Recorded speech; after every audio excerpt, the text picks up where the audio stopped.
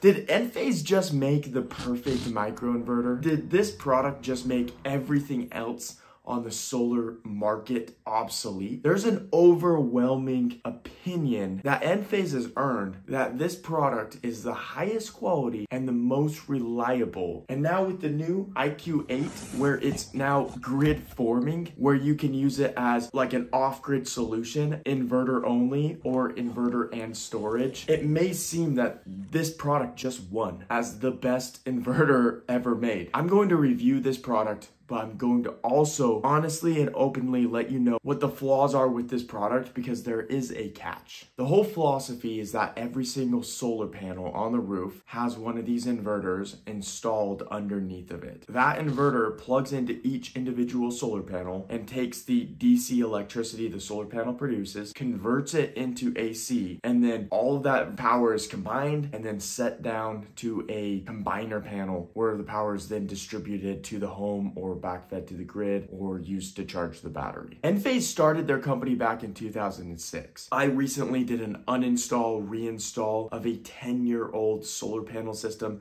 that utilized these older Enphase microinverters. Every single microinverter was still working. So they really have earned that reputation of making a high quality product. Now it's here, the Enphase IQ8 that can operate on grid or off grid, and there's a battery solution. So what's the catch? The first thing that I want to mention is if you read the overview on the microinverter and how it works and what the technology is behind it, there's one major thing that stands out. This product is very software intensive. It is a very technology-driven product. So when I hear people have bad experiences with microinverters or had reliability issues, it always points to software. Having issues getting the software updated, having issues getting the software, the firmware loaded onto everything and getting the system operational. That's always the issue. So another thing that I want to point out, which is a huge problem for Enphase, is the maximum output on the IQ8 inverters. If we go through here, the peak output of the IQ8, the peak output AC is 245 watts. The IQ8 Plus is 300. And then if you go over to like the M, the A, or the H, you're gonna have more 330, 366, or 384 watts. Most people are installing the IQ8 Plus. So that's a 300 watt output. Why is that a problem? Because in the solar panel side of things, we are transitioning into larger, more efficient solar panels, and the wattage is going really high.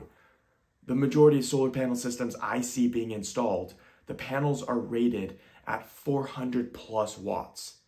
So if you have an inverter that can only output 300 watts, and you're plugging in a solar panel that can output 400 plus watts, there's going to be something called clipping. And it's essentially electricity that solar panel is producing that microinverter can't take and convert to AC. So there's wasted electricity. I think that's a problem because this trend of wanting higher wattage solar panels isn't going away.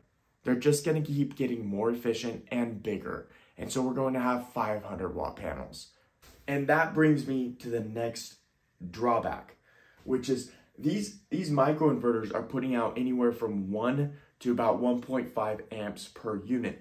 So when you're looking at the maximum amount of microinverters or solar panels you can put on a circuit, a 20 amp circuit, you're looking at 13 with the IQ8 Plus. Solar panels are connected to the infrastructure that you have at your home. And the infrastructure that you have is going to allow a certain amount of solar, but there are other products out there that allow you to put more solar panels on your current electrical service than what Enphase does. There's one more drawback to Enphase microinverters, and it's going to be cost. The solar industry has been built around this idea that electricity is expensive, save money by installing solar panels. And if you're trying to offset the cost of your electricity, you want a cheap, reliable system, not an expensive, reliable system. If you stuck around this long, thank you for watching. Please subscribe to my channel and then check out the other videos I have. I appreciate your support and I appreciate you checking out all my content.